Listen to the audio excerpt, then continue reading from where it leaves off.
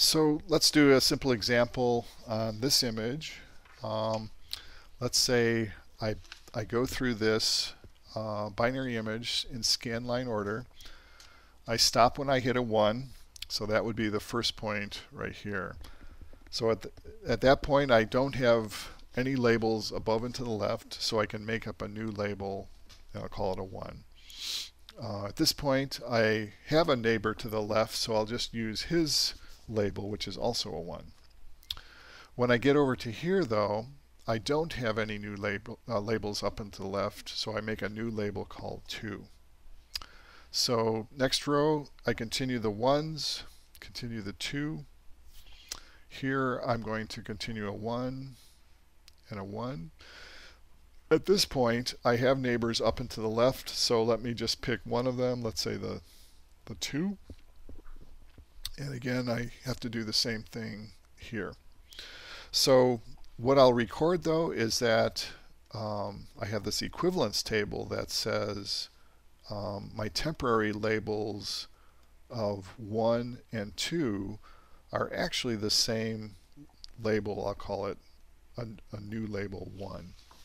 So using this table, I go through the temporary label image and I replace all of the 1s and 2s with a 1. So those 2s now become a 1. So I've discovered basically that all of these pixels basically belong to the same region. Let's look at an example with MATLAB. So MATLAB has a function called BW label that will do connected component labeling. So basically the algorithm I just showed on the previous page. We'll use IM to BW to convert it to a binary image, and then we'll display the results in false color using label to RGB. So I'll read in this image called figure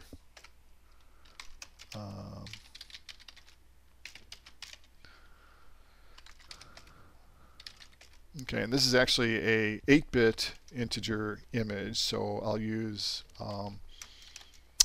IM to BW to convert it to logical.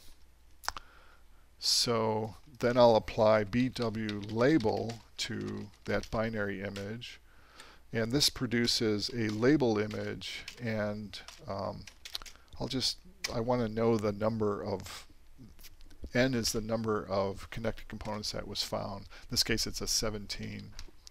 So if I display that, I can display the label image, and these are just label numbers. So just looking at those values using IM pixel info, this disk, for example, has all the number 15, this is 14, this is 16, and so forth. And the dark ones you can barely see are like 3 and 5, etc. So to visualize that better, I'll use this another function called label to RGB. So it is going to pick false colors for each of the labels, and I'll create a new image I'll call RGB.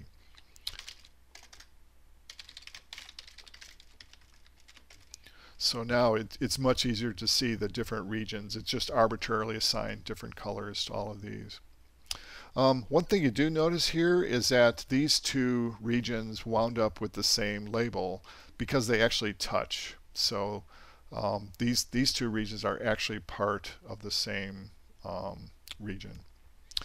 If I wanted to find the black regions instead of the white regions, I could do that by using, I could basically flip the image.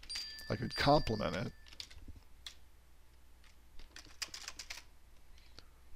Let's see here. Did I screw up there?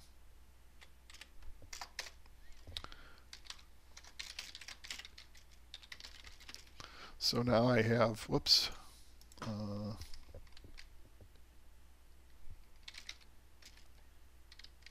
I think I need to go.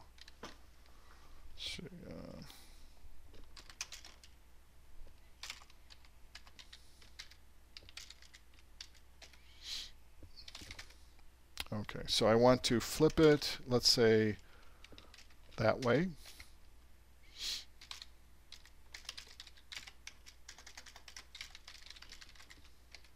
Okay, so now I have white where I used to have black and black where I used to have white. So doing the same thing here, applying BW label to the new B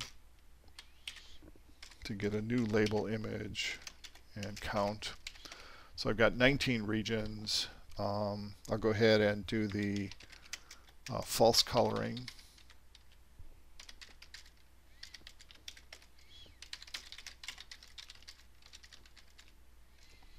And you can see the different regions that it found here. So basically the background that used to be all black is now assigned a single color, and the insides of these donuts are all different regions here. In summary, morphological operations on binary images involve a structuring element. A structuring element is a small subimage used to probe for structure. Morphological operations are useful for, among other things, eliminating small regions or filling in holes, and finding connected components. What is a connected component?